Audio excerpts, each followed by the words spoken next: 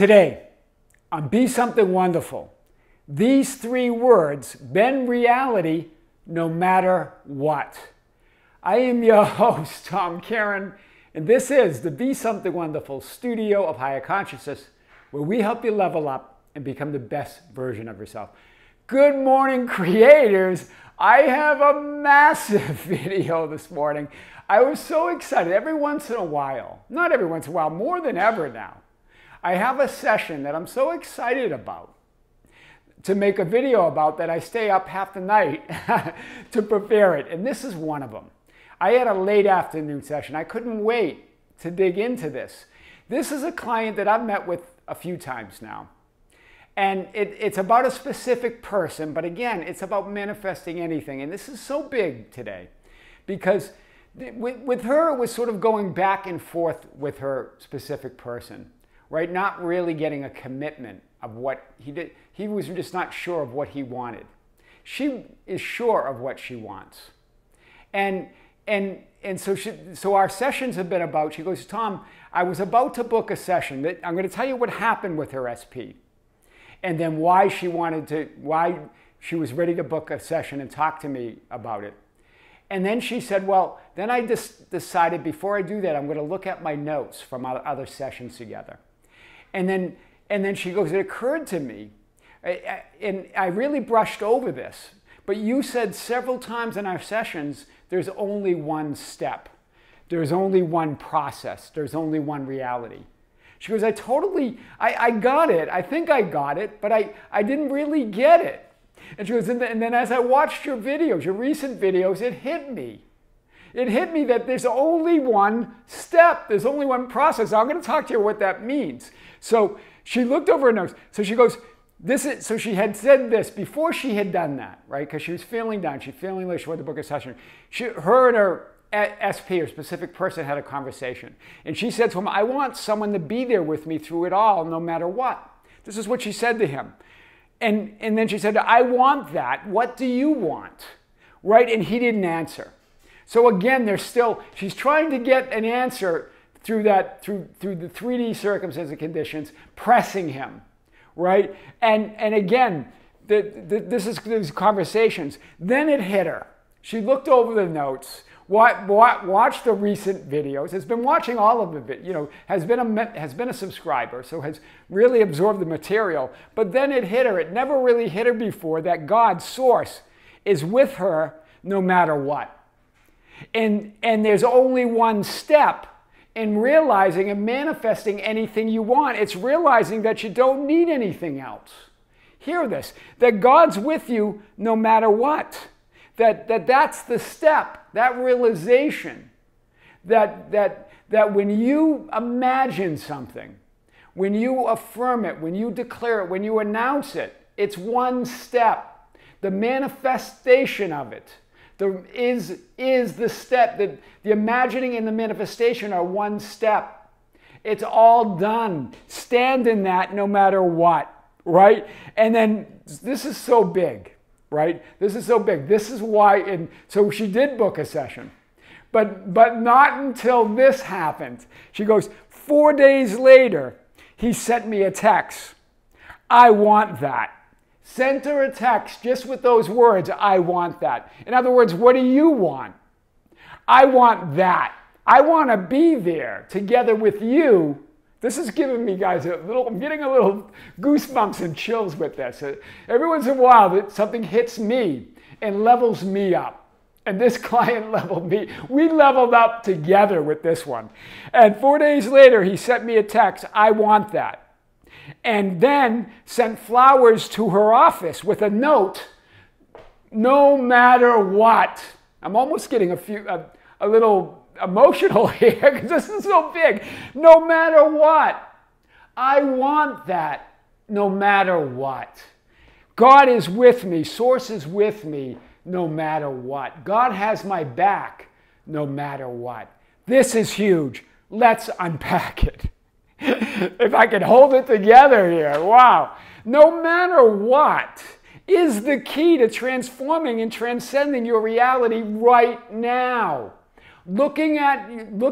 Seeing yourself, seeing others and seeing conditions as you would like them to be, no matter what. This is what she did. This is what I want, no matter what. This is the way I'm going to look at the world, no matter what. This is the way I'm going to see reality, no matter what. This is the way I'm going to imagine, affirm, do subliminals, no matter what. Doesn't matter what the process is, right? Steps and processes can be useful when first learning how to use your imagination, for sure, and they're still useful. It's your divine creative power. When using your imagination, that divine creative power.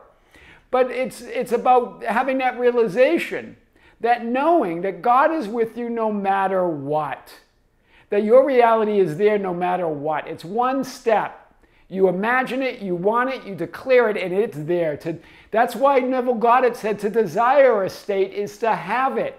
It's there, right? But the realization, awareness that you are the steps and process bends reality immediately to your will, because you are reality. Remember, God wills for you what you will. So the realization, awareness that you are the steps and process, that there's only one step and you are it, and there's only one process and you are it, bends reality immediately to your will, because you are reality, and it bent to her will. Wow. You imagining your life as you desire it to be equals experiencing, imagining, in other words, manifesting your life as you desire it, as your life as you desire it to be. There's no objective reality. There's just you imagining and announcing reality, and then the experience and manifestation of it. There's only one step. There's only one reality. There's only one substance. There's only one love. There's only one God. There's only one you. 111, as Ernest Holmes said, from Science of the Mind. I know, I'm pumped here, guys, because this is amazing. I'm touched, I'm pumped, I'm emotional. This is so big today, right? This client, we just leveled up and laughed together, a hearty laugh, right? Oh my God, Tom, I see it. There's only one step. In other words, there's only here and now. There's only what you are seeing and perceiving and imagining right now, right here. There's only how you see yourself, see others, and see conditions right now. That's imagining, that's imagination, that's God, that's reality. I remembered reality wrong. I was wrong about everything. And she started laughing. Remember, that's the quote from Solaris. That's the Chris Kelvin quote. George Clooney played Chris Kelvin. I remembered reality wrong. I was wrong about everything. Do not try and bend the spoon. That's impossible. Instead, only try to realize the truth. There's no spoon. Do you get it? You're the spoon. You're reality. You're the step. You're the process. It's only one step. There's only one spoon, but there's no spoon. It's you, right? Wow. Right? Then you'll see that it's not the spoon that bends. It's only yourself. It's from the Matrix. We had discussed that. Right? She realized this, that it's only her that bends. It's only her standing and seeing reality and seeing conditions and seeing him and seeing everything else the way she wants to see it. Like Bashar said, the conditions have no meaning without you. You give them all the meaning. Ultimate reality is within you and outside of you. Gospel of Thomas. That's what Jesus meant. Ultimate reality is within you and outside of you, meaning you are ultimate reality. It's inside of you and outside of you. You must be ultimate reality. Wow. Jesus, I am, was saying you are the only reality. There's nothing else to be known except that. Right? Ultimate reality is inside of you and outside of you. You're the only reality. When you know yourselves, then you'll be known. Verse 3 of Gospel of Thomas. Right? Wow. When you know yourself as reality, you'll be known. Right? You'll know everything to be known. You'll be that reality. Everything you want will fall on your lap. The kingdom is yours. You'll realize that you're the children of the living source. This is also from verse 3 of Gospel of Thomas. You realize that this is what Jesus was saying when he was asking his disciples, but who do you say I am? Right? And then finally Peter answers, you are Christ, the Son of the living God, the Son of the living source. You realize this, that it's only you. One step, one reality, one process. And as you stand in that and only see and perceive things as you want them to be, they must be it. Wow. She goes, to be honest. So we had a huge discussion. It was such an amazing session. We went way over, right? I didn't care. I loved it, right? We were both leveling up. We talked for nearly 2 hours, right? I don't have a 2-hour session. This was amazing. To be honest, when I first found you in your channel, I didn't understand the thing. I get that a lot. And I get it, guys, you know, but as I watched more and more, it began to make sense, right? This is what a Gospel in Thomas says. Jesus says in a Gospel of Thomas, or no, this is what she said. Then I want to compare her words to the Gospel of Thomas. She goes, it was disturbing at times. I disturbed her. Guys, I am giddy. This is powerful.